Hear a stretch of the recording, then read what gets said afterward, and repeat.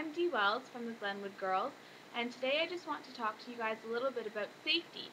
And as you know, with riding, there's not much that we can do to make sure that we're safe, other than wearing our helmets and wearing vests. Realistically, if you're falling off a horse or you're landing on a standard or on a jump or hitting your head on a rock, there's not much you can do. So it's really important for you guys to make sure that you are minimizing the risks while you are riding.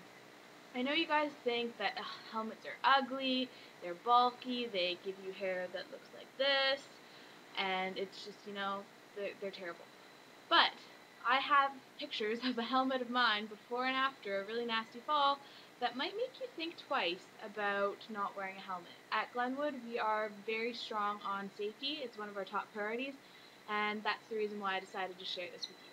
So take a look at these pictures, and then you decide if you need to wear a helmet or not.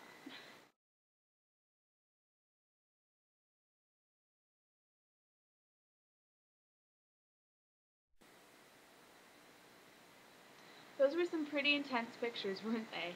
I was riding a big, beautiful Rio Grande gelding. We were jumping about 2.9 oxers with lots of filler, and the lesson was going great.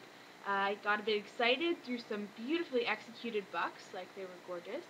Only problem was he went one way, I went the other, and I fell and I landed and smacked my head.